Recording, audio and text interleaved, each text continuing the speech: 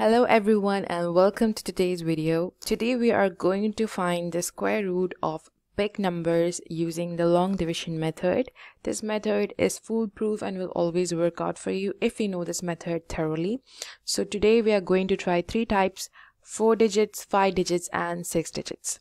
So over here in front of me I have a 4-digit number which is 1764. So I'm just going to make something like a division kind of a thing, okay, like how we would divide, but except it will just be a horizontal line and a vertical line, not this stuff. No, don't do that.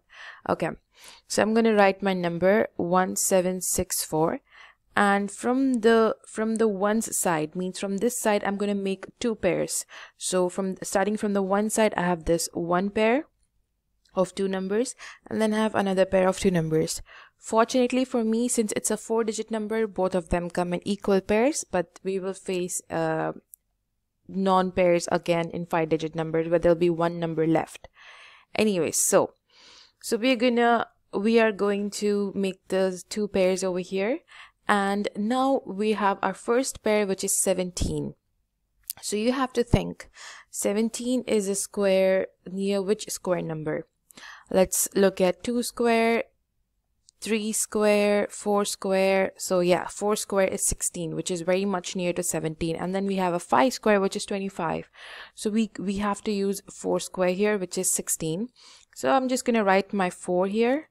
4 times 4 gives me 16. It's like how we divide usually. And then we are going to subtract 17 minus 6. We get a 1. Now when we want to bring down the other numbers, we have to bring the next pair together.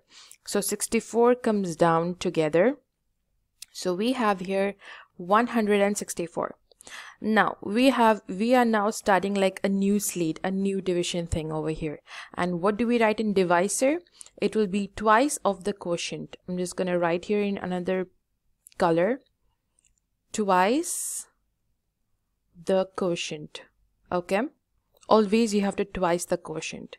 So what's our quotient right now? 4. So what is twice of 4? 4 times 2? It's 8. So twice of 4 is 8. So I'm going to write here. Okay, wait, hold on. I'm going to write here 8 and then a box. Okay.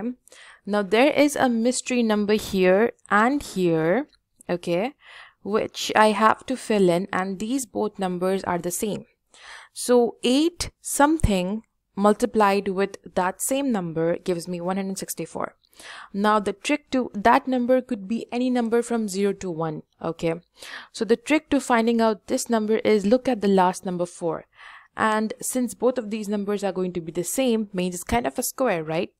So you think, which square from 0 to 1 gives us 4 at the end? Let me just write down all the squares here so that's easy for you.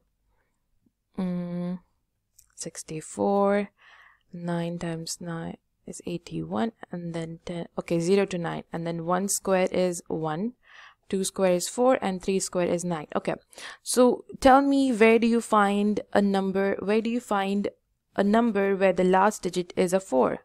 Which square gives us a last digit 4?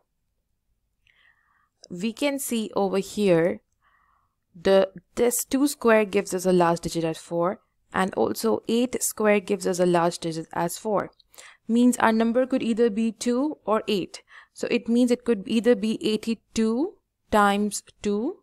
You see both the numbers are same here, or it could be 88 times 8.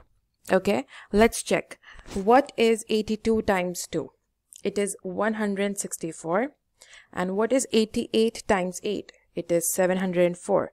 Now, as you can see, we exactly need 164, and 82 times 2 gives us 164.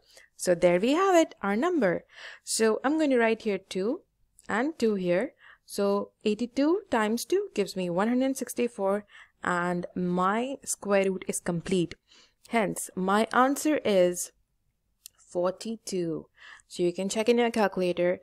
The root of 1764 is 42. There you have it. Let's move on to the next question.